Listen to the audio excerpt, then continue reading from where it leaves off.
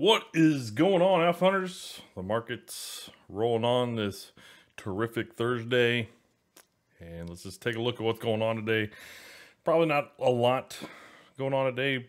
Probably a lot of waffling. I'd imagine probably goes on today, getting ready for tomorrow and the press conference or statement that will be put out by Jerome Powell tomorrow morning, 30 minutes after the market opens. So that would be what I would most likely be preparing for. I wouldn't be preparing for much of anything else. Just, if you've been having a good ride here over the past couple of weeks, just be protective and see what happens tomorrow.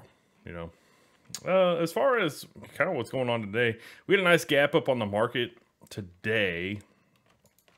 We did gap up about 1/3%, so not too bad. We should have got weekly jobless claims. So initial jobless claims did tick a little bit higher here. They did come in at 232K. Forecast was calling for 230K. Prior was at 228. So did tick a little bit higher there. Okay. We also got some PMI information, which it looked like it mostly came in line. I mean, I'm sure some people will nitpick over it, but nah. Not here, man. Not here. Market had a pretty favorable open, though. Okay. So looking pretty good there on the SPY. A nice little pullback after it opened. Mostly here for the past like 45 minutes or so, kind of bouncing around the neutrality line. A little bounce here over the past 5 minutes. Qs had a nice gap up.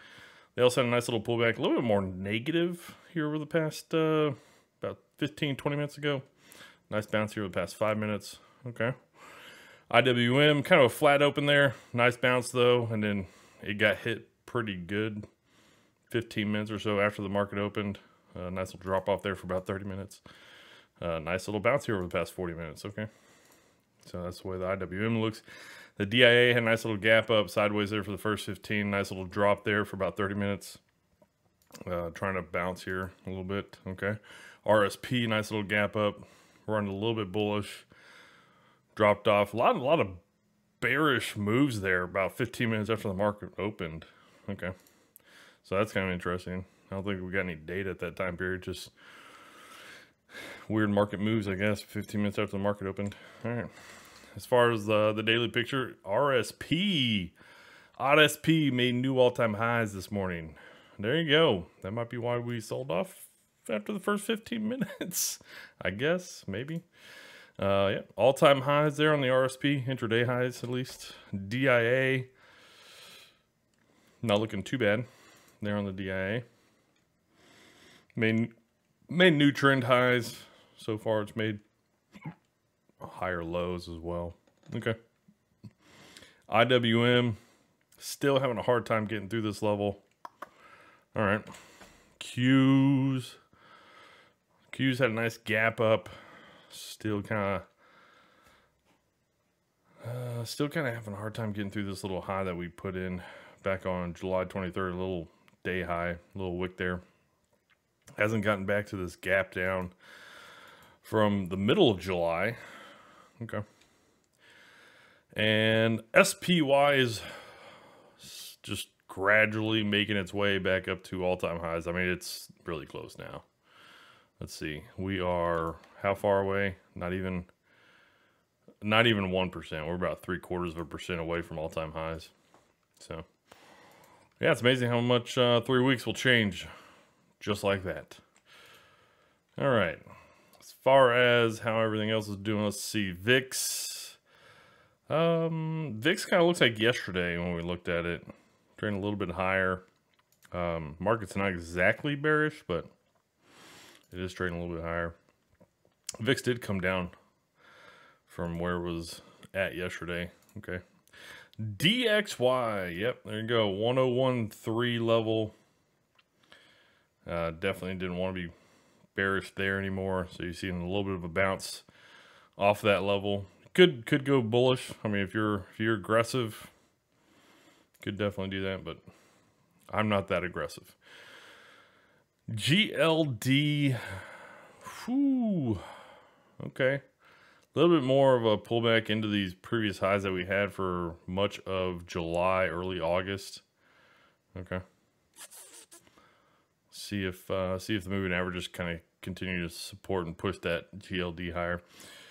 10-year yield bouncing pretty good. Yeah, it's had a hard time continuing to roll over. Obviously, we had that huge rollover there at the end of July, beginning of August. We got a pretty good snapback there, and then it's had a hard time just continuing to push lower. So a little bit of a bounce there on yields today. 10-2 inversion. As far as how the 10-2 inversion looks, kind of just hanging out. It's not really doing a whole lot. All right. HYG yields are higher, so bonds should be a little bit lower. HYG is a little bit lower. LQD could be an interesting spot here because, you know, we over much of the previous parts of this week, we were pushing higher, clearing out some highs. I mean, this could just be a quick retest. Also, the moving averages coming up, so I could see some dip buying on the LQD. Same kind of deal for the TLT. Now, the interesting thing here for the TLT is we haven't gotten back up to that early August high. So, yeah, that's kind of a tough one. It is kind of a tough one. Maybe I'd rather be bullish on the LQD than the TLT on this kind of pullback. So, anyways, just kind of the way I'm looking at it. As far as sector rotation on the day, you can see tech opening higher, so I had a nice little gap up. You can see tech kind of lower there. All right. So underperformers, discretionaries underperforming, materials underperforming, tech underperforming, utilities, staples underperforming, healthcare, industrials kind of in line with the market there. Energies, real estate, communications outperforming, and today's best performer so far is financials. How things look intraday, well, if we take out the gap, yep, tech, seeing some pretty good sell-off from the open. Discretionary is also underperforming. Everything else is kind of outperforming. You got materials, healthcare, staples, communications, industrials, utilities outperforming. Energies, real estate's doing pretty well. And then, yep, financials doing pretty good intraday.